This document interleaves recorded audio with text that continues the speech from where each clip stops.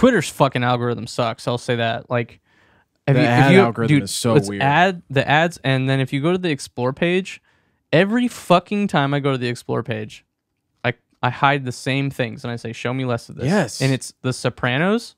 Do you guys get The Sopranos? I've never watched The Sopranos. Topics. Yeah. I get Post Malone.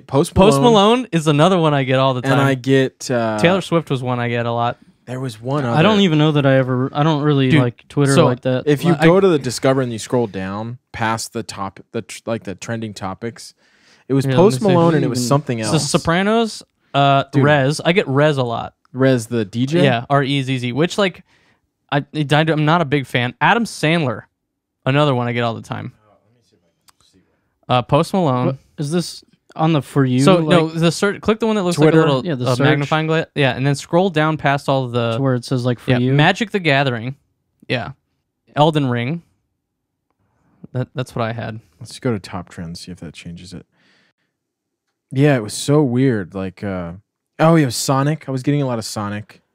I can't see it right now. I think they mine are all shit that I would follow. They just changed the UI. I got like Final Fantasy, Square Enix, Kingdom Hearts, Bloodborne, Dark Souls, Persona. Are these ones that I have followed?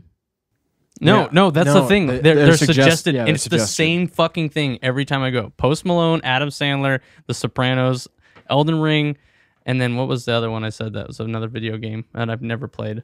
Like, anyway, yeah, I don't barely all of those remember things, ever. All of those things I do not have like I there's one of them that I have a minor interest in.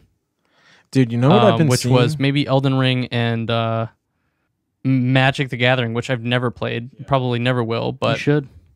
Well, dude, what I've been seeing, game. you're obviously more active on Twitter, but for the longest time that I can remember, Twitter like in timeline ads have always been on the main timeline, and when you go into replies, you usually don't see ads, right?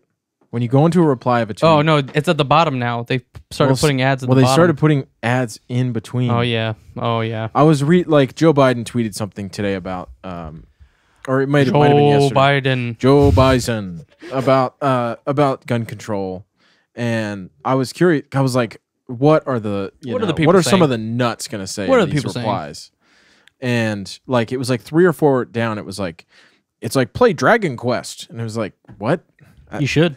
And it's so weird because it looks like a reply, yeah, but it's not.